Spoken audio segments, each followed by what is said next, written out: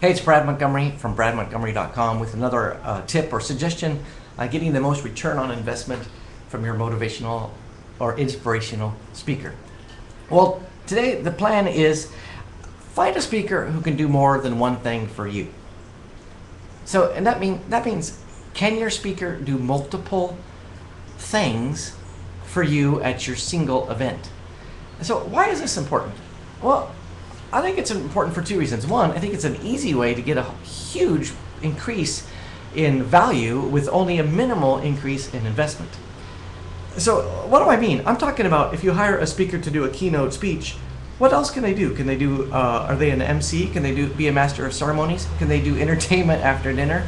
Can they one of the things I do is little energy boost, game show segments to help boost the energy throughout the day. I got a whole bunch of ideas about team building during lunches and dinners. I've got a million ideas because I've been at this so long. I've just got a whole big bag of tricks. So some of my favorite clients are the ones that say, Brad, we've got you here. How can we get more out of you? And the result is really fun. So the first benefit is you save a lot of money because you've already got your speaker there, you've paid for the travel, and the increase really is not that much. So in other words, if you have one speaker do two things, you're not paying twice as much. It's like Costco. All right, but the other reason why this is such a great idea is once your motivational speaker or keynote speaker has connected with your audience and your audience has connected with them, it's really cool to follow up with that connection and get the most out of that connection.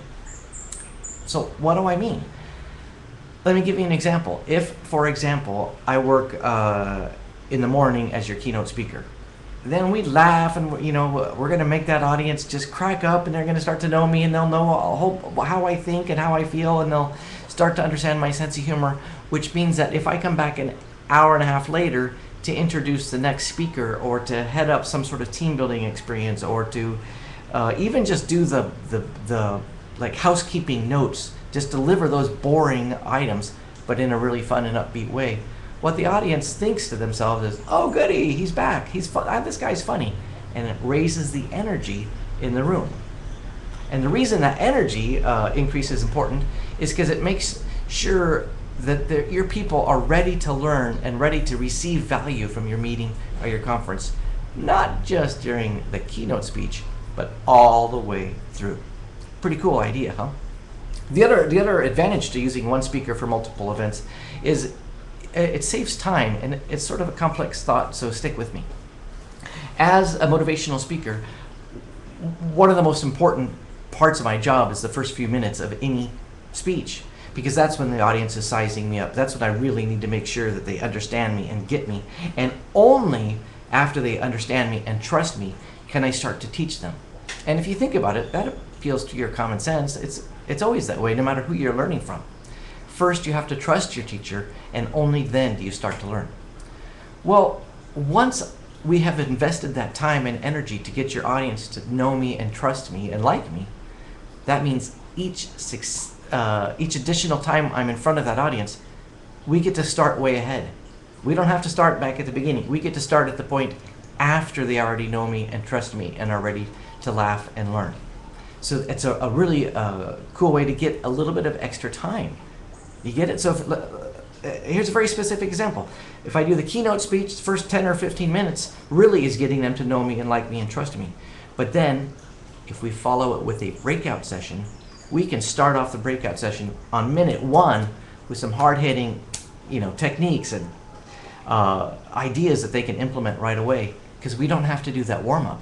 We can just say, hey, it's good to have you here. I'm flattered that the room is full. Let's start.